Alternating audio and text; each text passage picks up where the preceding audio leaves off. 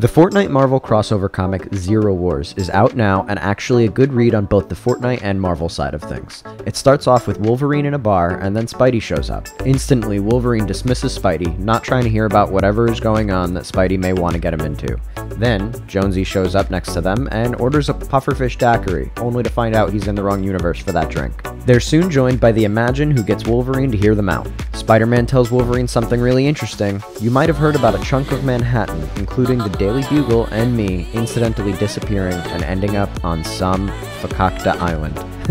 This is crazy to me because it implies that Spider-Man and the Daily Bugle ending up in Fortnite is actually canon to the main 616 comic line. They confirm it's 616 later in this book, stay tuned. Then, there's a bit of a flashback where Spidey is telling the story of what happens on the island. He explains that people from different realities get pulled in and stuck in an endless repeating fight thanks to the 0 point. During this, he also actually describes the Foundation by saying, "Imagine if Tony Stark was Nick Fury, but built like the Hulk," which is, I suppose, a nod to how strong Dwayne Johnson is in real life. He explains that if something happens to you in the loop, you just come back for the next fight.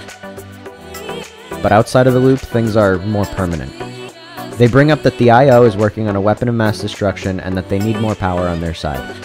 They actually recap the Chapter 1 Mech vs. Monster event and talk about how the mech would be great for them to use against the IO, but that it's on the moon and that the Fortnite Island's moon is apparently an icy and hostile weather climate, so they can't really do anything there. Spider-Man brings up that Thor and Storm can manipulate weather, and that if he could only get back to his reality, he can try and recruit them and others to help. The only problem is, the Seven's portal gun only has 2 charges left, so in order for Spidey to have enough trips back and forth to end his journey in his own reality, one of those trips need to be made using the 0 point. But before they let Spidey go, the Origin recalls when Galactus came for the 0 point, and said that he actually dislodged a small part of the 0 point and took it with him when he went back to his own universe. Origin says that if Spidey could get that fragment back, it could help them power the mech to fight the IO. Jonesy tries to sneak Spidey and team to the 0 point by taking them to the flipped side of the island where his old office is located. Because everything is flipped, his old office is upside down and the doors are on the ceiling. They find the 0 point, and as Jonesy goes to program it to take them to Spider-Man's universe, they get attacked by Sloan and Gunner, who rigged Jonesy's office with an alarm in case he ever came back. Until the 0 point is reprogrammed properly, jumping into it directly will apparently rip your atoms to shreds and send them to different universes. During this fight, the Imagine tells Jones to do his job, at which point he says he did his job for centuries and his boss didn't even know his name. I only mention this because in response, Spidey actually says, "That's better," and that his boss yells at him for wanting pictures on his desk by noon, obviously a nod to J. Jonah Jameson. The fight picks up and Spidey tells Jones and the Imagine that they've gotta go, and since Jones doesn't have enough time to ensure the 0 point doesn't let the IO follow them, Spidey webs the button to clear the programming to the 616 universe. Now, these are my favorite few panels of this comic because A, this confirms that this is actually 616 Spidey in Fortnite, and all of this is canon to his own universe. And B, this panel right here actually recreates an iconic Spider-Man cover from the very first appearance of Spider-Man, which has been recreated time and time again, but this time with Jonesy.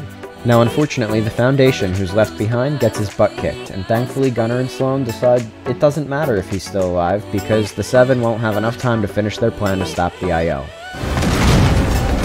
Is she okay? Spidey and Jones wake up in 616 and already see the Imagine fighting Captain Marvel, who says she thought Spidey was knocked unconscious by her. Spidey is offended she'd assume he'd lose that fight, and then asks her to ring up the Avengers for a big meeting.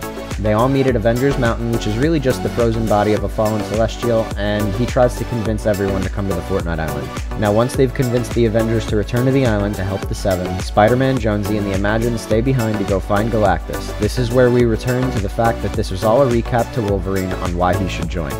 Jonesy says Spidey told it all wrong and goes to convince Wolverine himself, only for the Imagine to tell him it'll be the best fight you've ever had, to which Wolverine says, "I'm in." Now the last pages of the comic reveal that they're being watched, and stated to be behaving just as expected. This is mentioned to Gino, a returning ominous figure in the Fortnite lore, and this is of course stated by none other than Dr. Doom, who we can see here doing the emote from in-game. Unfortunately, issue 2 doesn't come out until July 13th, but as soon as it does, I'll grab the next one and fill you all in. Like and follow to find out what happens next.